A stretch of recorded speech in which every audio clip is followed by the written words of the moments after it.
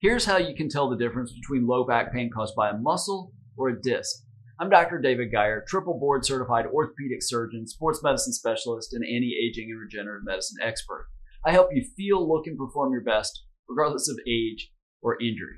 Back pain's really common, but fortunately, it's often not a serious problem. In fact, most people recover within a few weeks or months with simple self-care steps. But you should see your doctor if your back pain doesn't get better after taking some of the steps we'll talk about, or if it gets worse over time. But first of all, what are muscle and disc injuries of the lower back?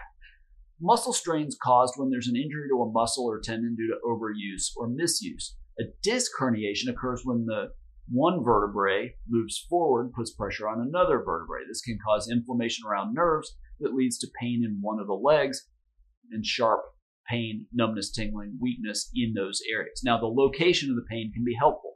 Pain from a muscle strain is usually felt in the lower back, often in a somewhat diffuse pattern all around and across the back.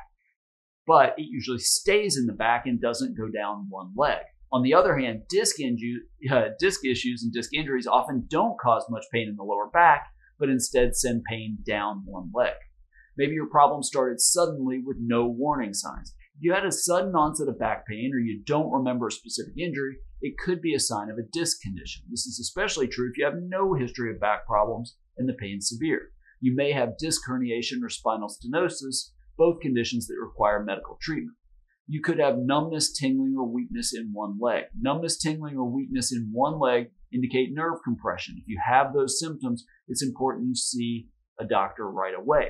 Now again, as long as your symptoms are not severe and the symptoms seem to suggest a muscle strain, self-care can help relieve muscle soreness after exercise, improve flexibility over time so you don't develop chronic pain, whether that's ice, anti-inflammatories, or even working with a physical therapist, which can be really helpful to recover from a lumbar muscle strain more quickly than rest alone. If you're unsure of the cause of your back pain, seek medical advice from an orthopedic surgeon or spine specialist. The treatment for each type of problem is different, so it's important to know what's causing your symptoms. I'd love to hear about your back injury and your experience with that. Leave those comments below. Now, please understand, if you leave a question for me in those comments, I can't offer you medical advice, but I can try to answer your question in a future video.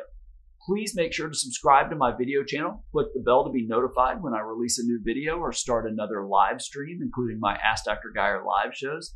Thank you so much for watching. Look forward to helping you feel, look, and perform better than ever.